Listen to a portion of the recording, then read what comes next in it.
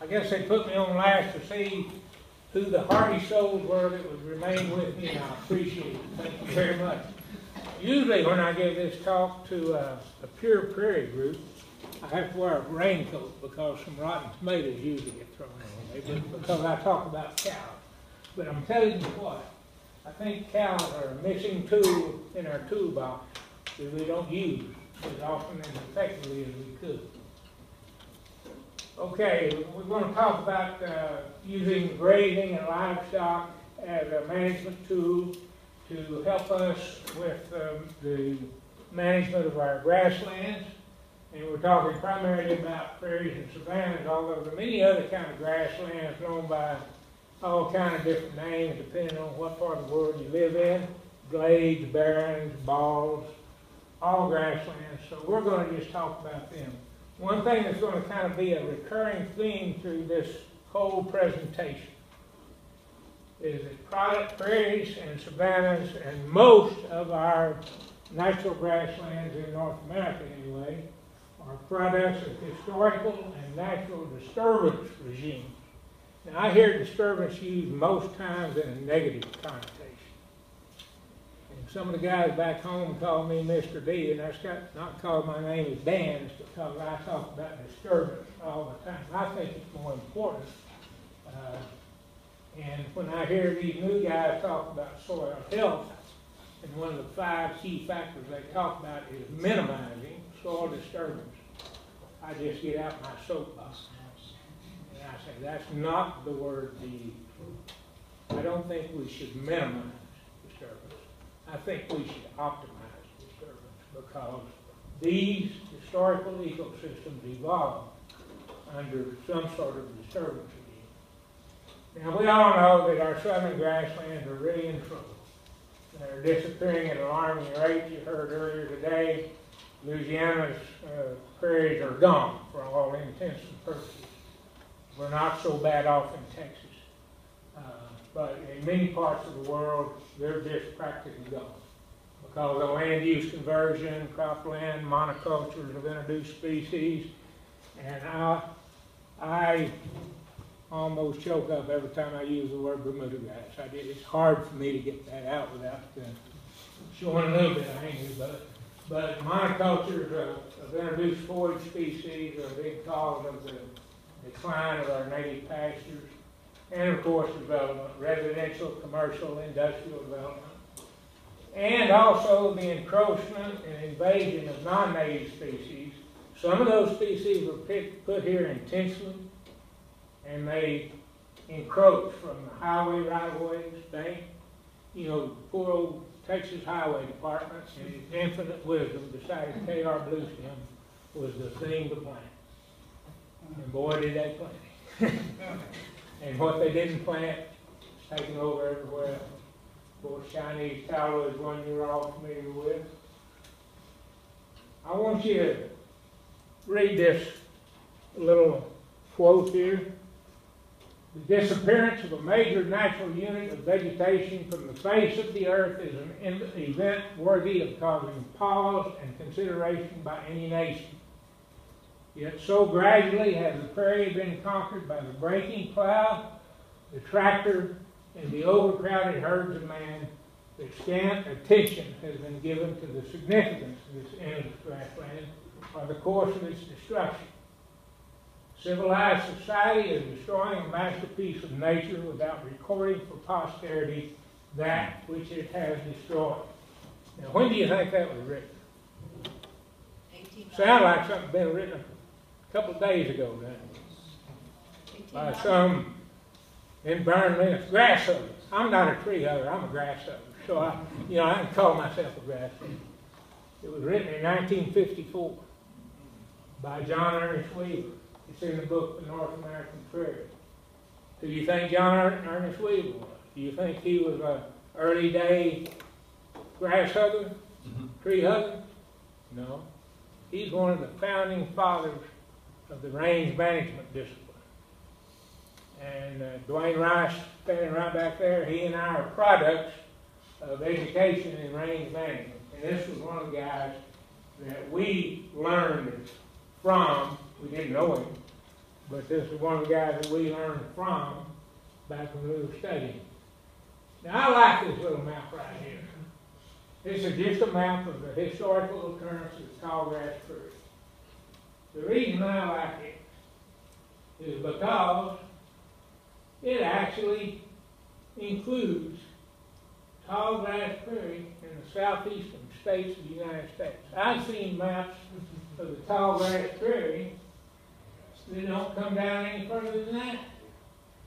You know, really, the tallgrass prairie occurred all along, historically, the Texas coast, over into the coastal prairie of Louisiana, the Blackland Belt of Arkansas, Blackland Belt of Mississippi, on through Alabama, up here in the Tennessee, Kentucky line around the Penroy Plain, all over Illinois, Indiana, Ohio. You know, we're not talking about West Texas or the high plains of the Dakotas. No, we're talking about some really places that are familiar to you. And this zeroes in a little bit more on the south, where these prairies occurred. This was a master's thesis written by a young man named Philip Juris, who went to the University of Georgia, and in 1997 he did this study. And he identified all these major prairies, plus all these little remnants scattered through the southeast, not only by where they're located, by what the prairies were named. Dwayne and I had a discussion about this earlier today. The names and the individual characteristics of each one of those prairies. It's not good enough just to talk about prairie. We have to talk about what are the specific characteristics of each prairie that makes it different from the other. If you're worried about restoring prairie, there's no cookbook. There's no packet of seed you can go and buy from anywhere that's going to meet all your needs for restoring a prairie or a savanna grassland anywhere. I'm going to talk a little bit more about this map right here in a little while. But one Brit, where I worked as a volunteer, I want you to know that I volunteered at Brit. I retired after 40 years, was in RCS, and I'm lucky enough not to have to work for a paycheck. Occasionally I'll pick up a little extra money somewhere for something, but I work 2 days a week at Brit as a volunteer, as a more or less their grassland specialist. One of the researchers who's affiliated with Brit is Dr. Dwayne Estes out of Austin Peay State University in Clarksville, Tennessee. And one of his passions is identifying and restoring the historical prairies of the Mid-South. And he's gone and identified all of these different types of grasslands, the glades, the barrens, the bogs, the prairies. Prairies are all the green, and the savannas, the historicals that occur to the southeast. And he's trying to find and restore and maintain those that still exist. And then let's focus in a little bit more. And of course, in the purple and the maroon down here, those are the two areas of the coastal prairie where most of the people in this room come from and are really most interested in. And then, of course, you've seen other maps of this today. This is the Cajun prairie, or the coastal prairie here in Louisiana. It runs from about Benton all the way down to Jennings, up to Ville Platte, Opelousas, Ville Platte, and then here's Lafayette right here. So that's kind of the area that is of special interest probably to this conference. Okay, grassland ecosystems. Again, I told you this is going to be a recurring theme. They are products of historical and natural disturbance regimes. And they evolved with and are perpetuated by natural forces, two of the most important, were fire and herbivory. And those forces, along with all the others, are interconnected and codependent, and they depend on each other to keep these ecosystems in balance. And you need the appropriate amounts of each to do it. Now this map here is a compilation of the expeditions and explorations by LaSalle in 1683 and Iberville in 1698 and 1699, and they were trying to map the Mississippi. But they were doing explorations all up through the southeast country. Now, when those first people arrived, they entered some really wild landscapes. But contrary to popular belief, the North American continent wasn't a totally pristine, untouched wilderness, because it had been grazed and browsed by large herbivores for many years, centuries, millenniums, by bison, deer, elk, pronghorn, many other large ungulates, plus their ancestors, their prehistoric ancestors. So this was not something that had never been touched. It had also been manipulated, and you've heard earlier today, for many centuries by Native Americans. So let's talk about some of the ecological drivers and natural disturbances. And I apologize for what happened to my wording here. I thought I had it all worked out. Anyway, and I want you to know that I parse words sometimes, because to me, words and the way they're used and the context in which they're used mean something. And so we're going to talk about ecological drivers and natural disturbance as they are involved in the evolution and maintenance of grassland ecosystems. Again, I'm picky when it comes to words, and these are my definitions, so don't blame anybody else. These are my thoughts on what these words mean. To me, a driver is a natural ecological process that's continual and pervasive. So, fire could be a driver. Grazing could be a driver. Here, climate, soil, poverty, those are other things that are drivers. What are disturbances? Well, they can be natural, or they can be anthropogenic. But the difference to me is that these are ecological events. These are intermittent and episodic. They don't occur continuously and pervasively, and they're not something that is predictable. And the elimination of ecological drivers, or the severe reduction of ecological drivers, can be a disturbance. We'll get into that a little later. Okay, to clarify, drivers, climate, fire, animal impacts. And the animal impacts I'm talking about here are defoliation, trampling, defecation, urination, all those things that go into the mineral and cycling, nutrient cycling of the vegetation and the resource. The disturbances, weather, rather than climate, we're talking about weather. We're talking about individual events that occur.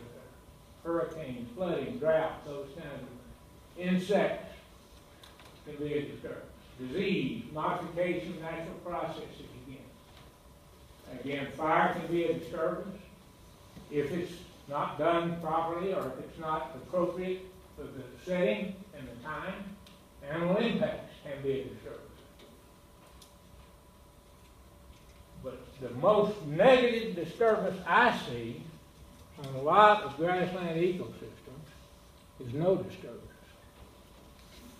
What do you get when you don't have any disturbance on these grassland ecosystems that evolved with fire and grazing? You've seen this picture before. That's what's cool. What is it? What is it? I'm going back. What did I do here, boys? Give me back, give me back, give me back. Here, help me out. I'll try. Give me back to my, there, okay.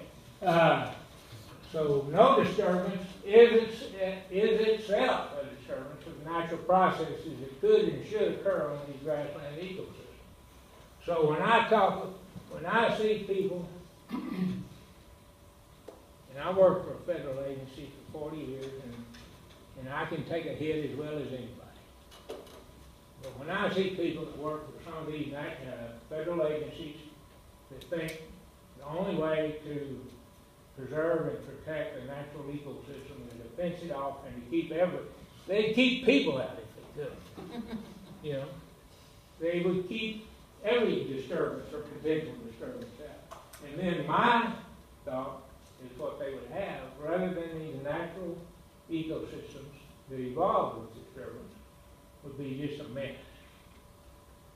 Okay, let's talk about fire, one of those ecological drivers. Dr. Cecil Frost of North Carolina State did this study, the first approximation of the pre-settlement fire regimes that occurred historically across the United States. And as you'll see, has been pointed out earlier, the Gulf Coast of Texas and Louisiana burned every 1 to 3 years. But look at here. This is the historic grassland prairies called mid and short grass prairies. And all of them burned at least every 4 to 6 years.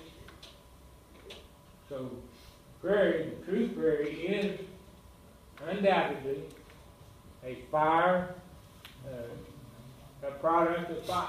But I argue it's also a product of grazing. What fire do, we talk about it every. Moves over, stimulates new growth, controls woody sprouts, sends out shrubs and plants, maintains diverse habitat plant community, herbaceous plant community. Whether it's in the woodlands or the savannas or just on an old open prairie, does these for. What about bison? The historical grazers we all think about. This is a Nature Conservancy map which was developed to show the location of their properties where a bison herd are maintained. And I've been to 3 of them. I'd like to go to all of them, but I've been to 3 of them. I really like this tall grass prairie preserve in Pawhuska, Oklahoma. I'm going up there in 2 weeks. But it also shows the historic range. Now, it doesn't quite get down as far as I really think it did based on some of the readings I've done. And it doesn't mention at all about Florida. And based on the historical accounts I've read, bison did in fact occur in Florida and in the prairies of Louisiana and Texas, the coastal prairies of Louisiana and Texas. So, but it showed it had a wide distribution. So the historic fire and grazing and interaction created shifting mosaics of disturbed and undisturbed lands, and the end result was a messy landscape, a really, really messy landscape. And folks, I love messy landscapes. You know, if you had that yard in downtown Houston, or a gated community in Houston, your homeowners association would be taking you to court today. What is more beautiful than a front yard like that? I wish I had one, don't you? I love messy landscapes. In fact, I love them so much, I love them in the hottest, driest part of the summer, and the coldest, deadest part of the winter. Because to me, that's just an indication of a healthy ecosystem, a cycle of life, what we're going to see, blooming flowers, wonderful, beautiful landscape. In just a few more months, if we're just patient. If you're dealing with prairies, you have to learn to be patient. I love that landscape too. Now, speaking of messy landscapes, and prescribed burning and grazing, this is a burn we did, brick. I did this as a training burn for the young ladies, the young botanists that I work with at Grit. This was out on the ranch south of Fort Worth in the Blackland, tall grass Blackland prairie. This particular pasture, about 80 acres, had a whole lot of switchgrass. A lot of switchgrass. That pasture hadn't been grazed probably for 3 years. Getting some brush encroachment, that's mesquite. So anyway, we decided to go in and burn it. Before we did, we knew we weren't going to get a solid burn because there were areas where the switchgrass wasn't thick. But we also went in and we created some little areas that that we wanted to maintain for bird habitat, for some grassland bird habitat. And we got the fire department to come out and sit with us, and we got them to wet this area down. So, and their little fire still burning, still trying to burn in on the edges, but it's not going to go very far. But, and then look at here. What we've done is created a really messy landscape. And we got through, and that's the guy that was our fire boss that day. But when we got through, the rancher was with us, and we had discussed this all beforehand. And he went and got a grip torch and started walking around setting all those unburned areas. We said, oh, wait a minute. That's not what we agreed on. We agreed that we wanted to create this diverse habitat so that your grassland birds and all your other little creatures and mammals, we're going to have plenty of grass for your cattle. But we decided we wanted to have some diverse habitat for all the other creatures out here that need something besides fresh, green, tall grass growth. So we created a messy landscape. And I got him to put the grip torch down. So, okay. I'm not going to spend much time on this today because it's already been discussed. Species richness, I don't use that term much. And when I go out to monitor a place, I don't really pay much attention. Because all that tells me is a number of different species that occur on a given area. I want to know more than that. I want to know the relative variability among those species, the kinds, the numbers, the amounts, the proportions in which they exist. And I want to know it for the plants, the mammals, the birds, the reptiles, the amphibians, and invertebrates that we would expect to see on the farm. So the term heterogeneity, which David, my good friend, the rancher back there from Ragley, Louisiana, David and I had to learn how to pronounce this together, didn't we? If any of you had ever heard of Dr. Sam Fullendorf at Oklahoma State University, you need to read his work and what he's done with burning and grazing and birds, and he's really put it all together. Anyway, heterogeneity, to me, and my definition, again, I'm good at making up my own definitions, is the variability in the habitats and communities across the landscape. In other words, it's kind of the vegetational architecture of that area. Some of the factors that are involved in heterogeneity are inherent, like soils, physiographic features, hydrology. We can't change those things. Not easily, anyway. Not practically we can. But most of them are disturbance driven. Species composition, yeah, we can change that. We can manipulate that. The functional and structural groups that occur out there and the vegetative dynamics that occur between those plant species as they form communities. The stature of the vegetation, how high it is, how wide it is, how dense it is, how much foliar cover it provides, how much canopy cover, what the distribution of those plants are, what's the spacing between each plant, are there any gaps, what's the bare ground? Do we need bare ground? Yes, we do. Sure. If we didn't need bare ground, why don't we plant Bermuda grass? Yeah. We need bare ground. Why do you need bare ground? Ask a mama quail why she needs bare ground for her babies. You got to have bare ground for seed. You got to have bare ground for new plants to establish. You got to have bare ground for all kinds of different animals that need biomass. That's another thing we need to be interested in. So heterogeneity, and this is just an artistic description of a blackland prairie. It's an indicator of ecological dynamics and ecosystem health. And I argue that heterogeneity should be the foundation of all of our ecosystem management and conservation efforts.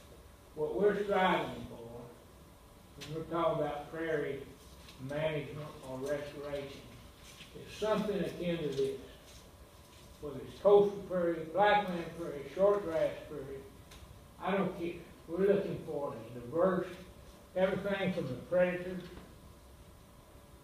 to the historic grazers. We don't have them anymore, unfortunately. We have to use cows to mimic that. Fire, birds, plants, burrowing animals, invertebrates, whatever, the whole picture.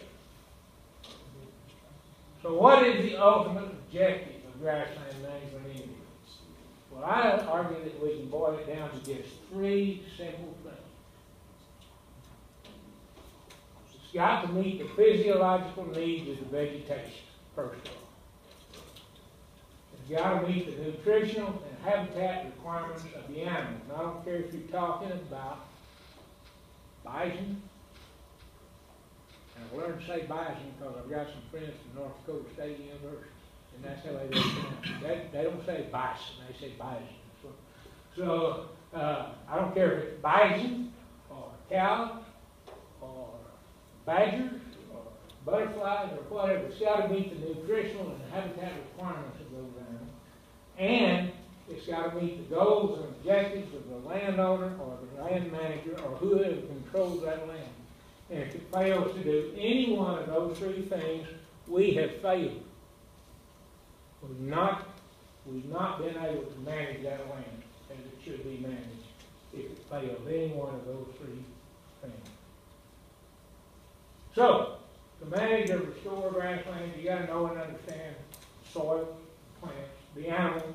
You also got to understand the treatment alternatives that are available to you. What tools do you have in your toolbox to make this work? And you got to consider them all. You can't just say, well, I don't like cows, so I'm not going to consider grazing. There's times you really need to rethink that, if that's your thought. And the management practices that we need to incorporate. Soil. How many of you are familiar with this website? Those of you that didn't raise your hand, I urge you to become familiar with it. Do you have the Soil Web app on your telephone, on your iPhone? How many of you have that? Just one. I urge you all to get it. You can. I have it on mine. You can get it out, you can press that little soil out. If you have your locator system turned on, it tells you what soil it's standing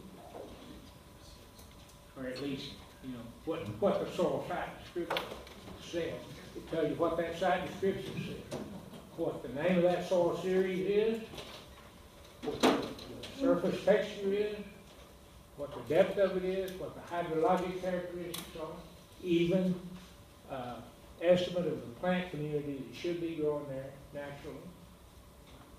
So it's not perfect, but it's a good start. Urge you to get to know it.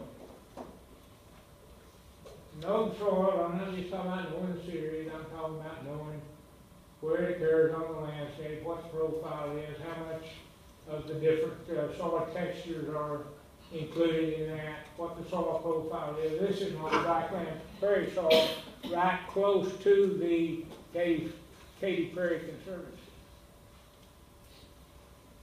That's, now let me tell you folks, that looks a whole lot like some of that grassland we have up around Fort Worth. Here's the reason you need to know your soil, especially if you're restoring prairie. Say that's a 100-acre plot that you're trying to restore. There are 5 soil series that occur on this 100 acres. 2 of those soil series, and I've forgotten what the series names are, but these are the symbols, are heavy, dark, black clays. And they fit together in the Blackland ecological site. 2 of them are fine sandy loam, and they fit together in the loamy prairie ecological site. 1 of them is a tight sandy loam, which means it has a sandy clay loam soil surface, but about 6 to 8 inches down, there's a tight red clay subsoil. And that affects the root system and the rooting capability of the plants you plant out there. So if this is your 100 acres, and you're wanting to restore it, and you buy a tall grass prairie mix, it's going to do really well on this tight black clay soil. What do you think it's going to do here? It might do all right. But what if you buy your seeds to work on this sandy loam, and you buy a mixture that the soil, that the plants are adapted to a sandy loam soil, a deep sandy loam soil? What do you think it's going to do here? Here. Not much. You might get a few plants up, but it won't be a good stand. So that's the reason you need to know your soil. I'm going to back up. No. You also need to know your plants, and this is a big complaint of mine, I guess. When I went to work at Britt, those people know plants a lot better than I'll ever know. They're botanists. But you know what? To identify them, they have to have a full seed head. It has to be fertile. It has to be perfect. Well, when do they go out there? They don't just go out there in May when the pretty spring flowers are in flush, or in October when the warm season grasses are seed out. They go out there all kinds of years, just like you and I do. So to know these plants, they have to know characteristics of them in the field, even when they don't have a seed head on them. I'm going to ask you a few of these. Anybody in the room tell me what that is? Johnson. Why do you know that? White. Distinct white raised midrib. It's a wide-bladed plant. It's got that distinct, wide, raised, white midrib on the upper side of the leaf. What about this guy right here? Look at that fuzzy stem. Look at that. What is that? You all have it. Broomstick. Broomstick. That's broomstick. What about this guy? Indian grass. Ah! Yeah, Indian grass. Look how blue it is. Look at that gunsight leaf. You know, you peel that leaf back, and that gunsight sticks up at you. You can see it every time. I won't bother you with some of you. That's big blue stem. Look at the hairiness on the upper side of the leaf. What's this? All three of them. Eastern gamma. What's this? Look how hairy that is. That's just common witch grass. Common witch. And this one? Jointed goat grass. You have that? Here's one we talked about earlier today. That's basic grass. Okay, but just the point is that we need to know our plants, but we need to know more about them than just what the pretty flower looks like or the pretty seed head looks like. And there's any number of resources out there. Some are better than others, some are more scientific than others, some are more user-friendly than others. And I don't care which one you use. Just use the best one that works for you. I've found this one by Dr. Allen and others to be very, very helpful to me. Grasslands, Louisiana. This is one by Dr. Schuster that was one of my professors, and others about the coastal prairie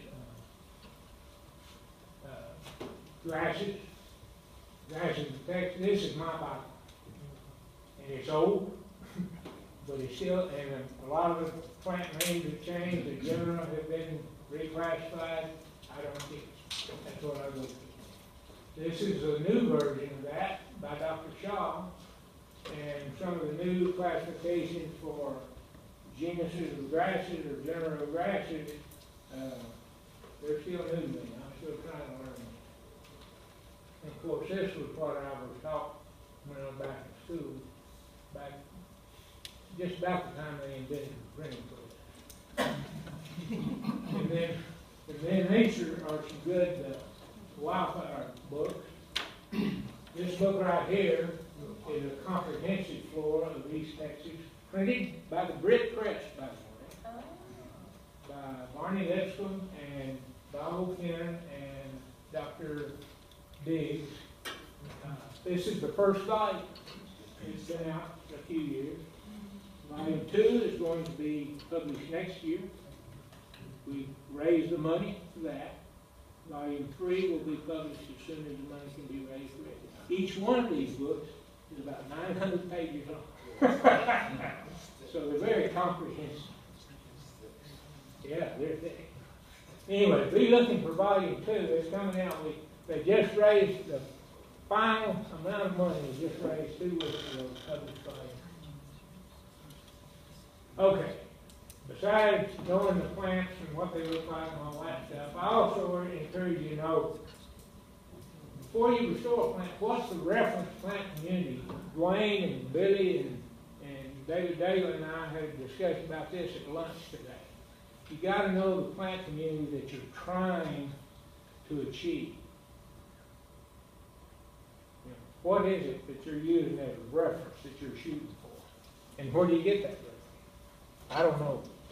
You have to figure that out. You got to know the functional and structural groups you're looking for. The other plant communities, the states and transitions and successional stages that might have to evolve out there as you're going through this restoration process. One of the things that bothers me the most about Britt is that they have planted a prairie behind our building.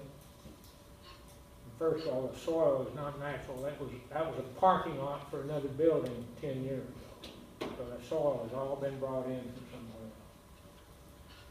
They planted climax species out there, and very few of them have taken hold. And I tell them, we just need to wait about another 30 to 40 to 50 years. You know, and we'll have a nice prairie out there, but it looks kind of bad. That's all right. I'm fine. Yeah. Need to know the species composition and the annual production, above ground biomass we can expect, and the growth curves. When do they grow? When do they produce seeds? When do they first emerge? Need to know the wildlife, of course, because we're talking about multi-habitats and to be able to do that with cattle and graze the cattle in a manner that we can maintain those habitats for different wildlife species and not be necessarily competitors with them, but facilitators for them in a habitat that they need to survive. And the natural variability of these ecosystems provides these tremendous habitats for all these different types. David, here's a quote that David said. I hope he takes credit for it. I got it out of a publication that said he said it, didn't he? Endangered species are an indicator of an ecosystem that's in balance.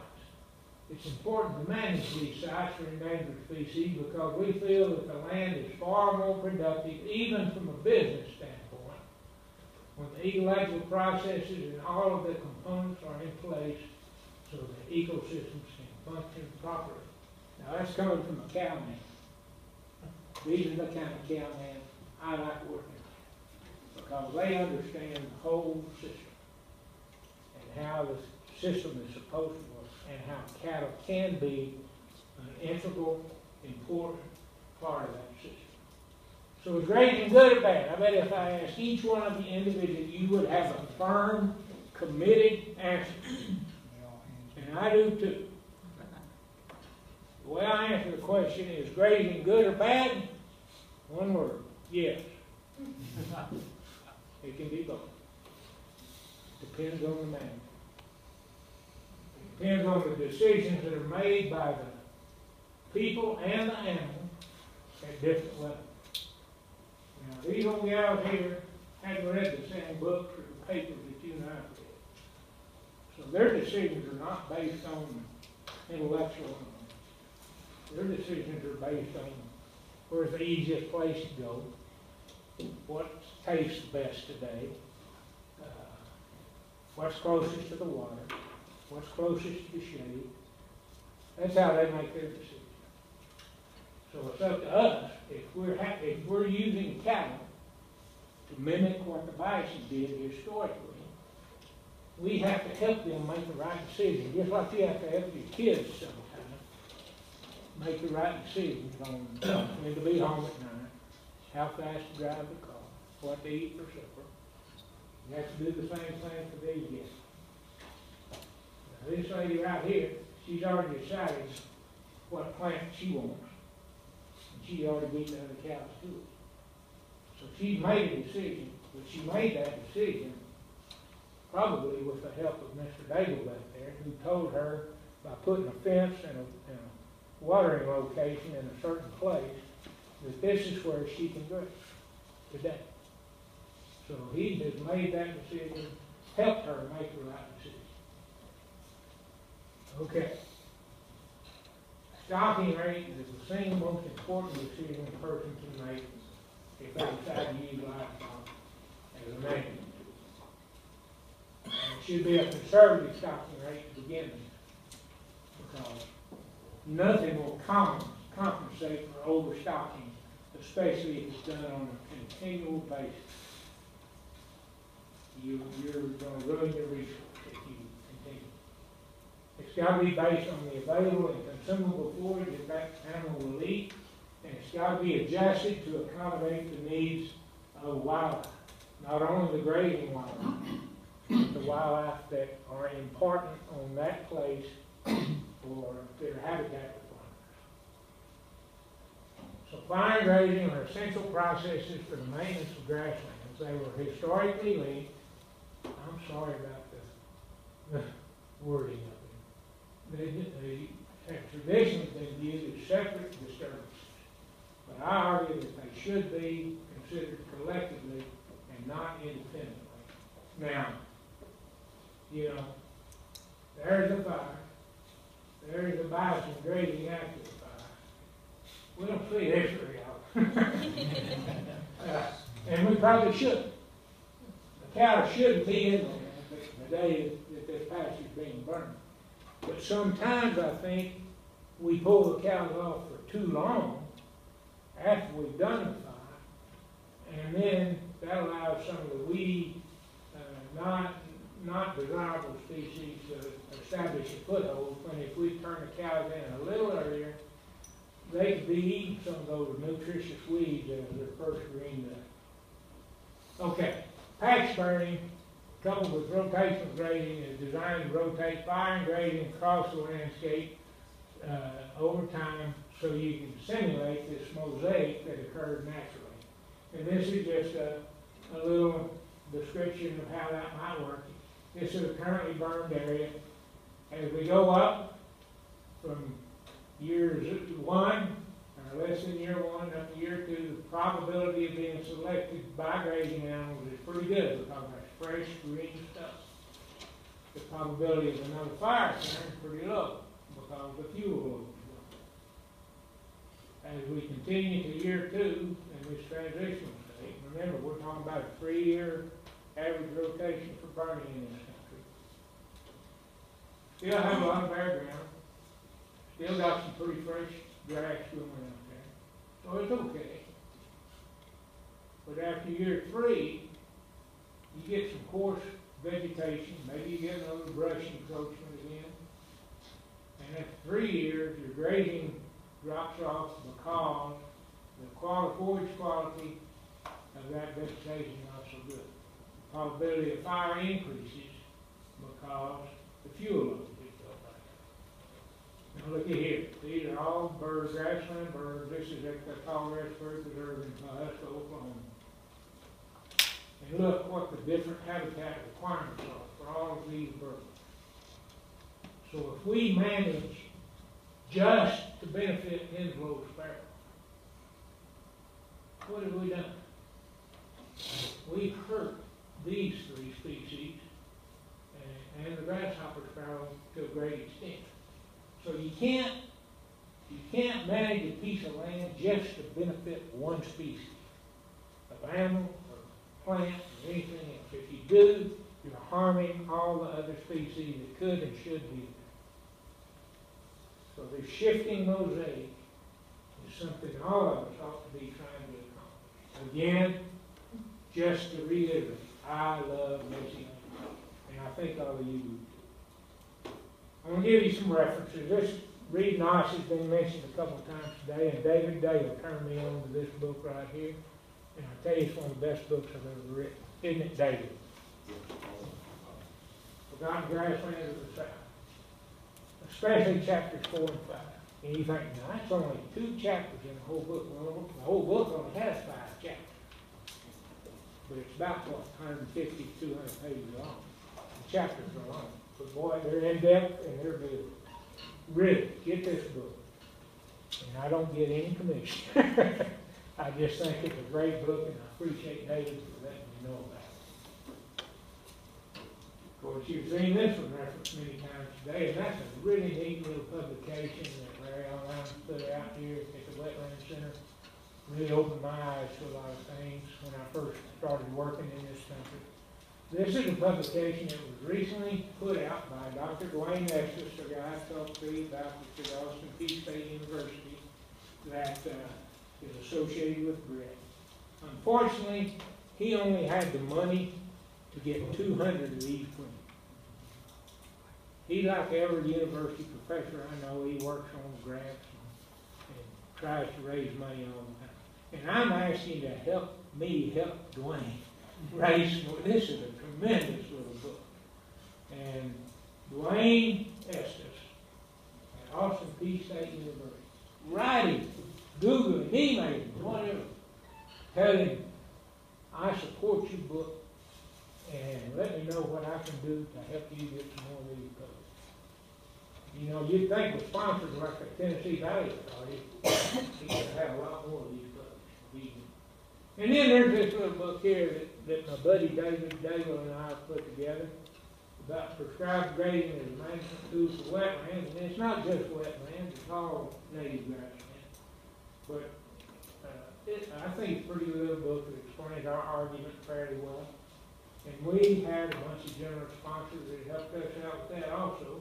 Didn't quite pay all of it, but they helped.